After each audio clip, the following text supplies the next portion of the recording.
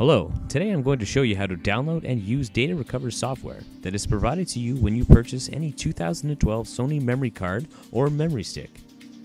To obtain the data recovery software, you first need to go to www.sony.net/products/memory card/english_us/data rescue/index.html.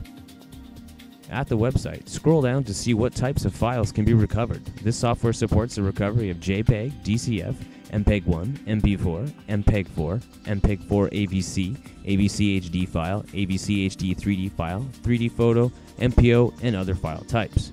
After that, scroll down to download. This will then bring you to the memory card file rescue screen.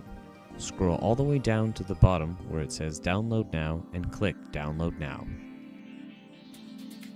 You will then be asked your product's model name and serial number. If you do not know, click the Do Not Know the Model Name. Another window will open, and it will show you where on your Sony memory card or Sony Memory Stick the location of the model number and the serial number. These two alphanumeric numbers are both required in order to proceed forward and download and install the software. After you have entered your alphanumeric model number and alphanumeric serial number, you will then be asked to complete a short questionnaire consisting of 4 questions. Once you have completed that, please click Next. The next screen is to verify everything from the previous screen. Once you have verified, please click OK. Then click Download. Then click Save File. Double-click on the downloaded file to start the install process. Click Next at this window. You will then be asked to accept a user agreement. You must accept this user agreement in order to proceed to the next step in the install process. Then you must click Install. This process may take several minutes to complete, so please be patient. And once it is finished, please click Finish.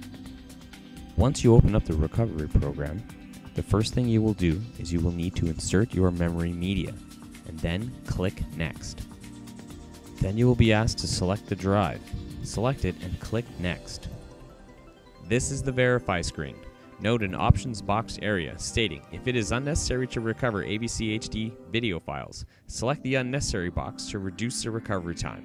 In my case, it is unnecessary. Then click Run. The process can take a while depending on how large your memory card is.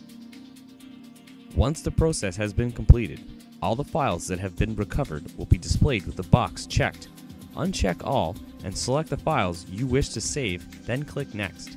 Select a saved destination and name the destination folder, then click Save.